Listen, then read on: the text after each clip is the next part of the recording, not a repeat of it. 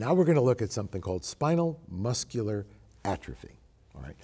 I must tell you that before researching it for this broadcast, it was not a disease that was on my radar, but it's out there. So what is it exactly? So spinal muscular atrophy is actually the most common genetic cause of infant death. So it's not the most common genetic disease, but it's the most common infant lethal genetic disease. Well, I'm not a pediatrician. Yes. That probably accounts for my ignorance. Yes. So pediatricians probably will run across this at some point in their career. It's, again, a neurodegenerative disorder. And here the problem is a motor neuron issue primarily. And so because of a genetic predisposition, this disease is autosomal recessive. Okay. And affected patients tend to have a presentation with weakness of their limbs and also, in more severe forms, their bulbar musculature and respiratory function as well.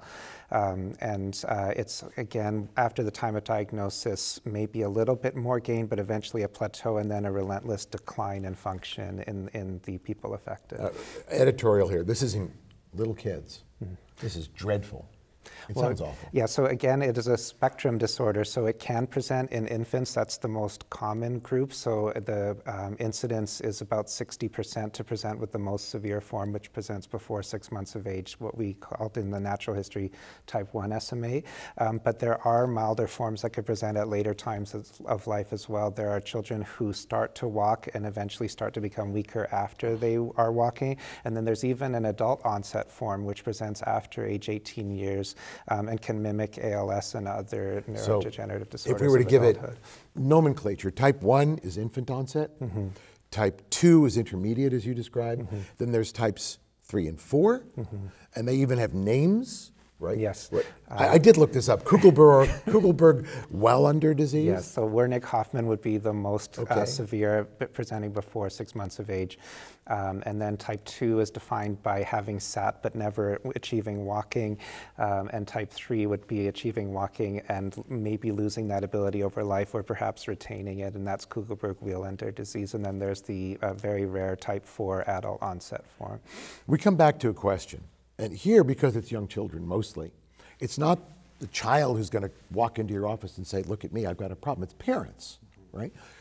Do parents recognize this early? Do parents, do you think, come to you and say, my kid's got a rare disease, what do I do?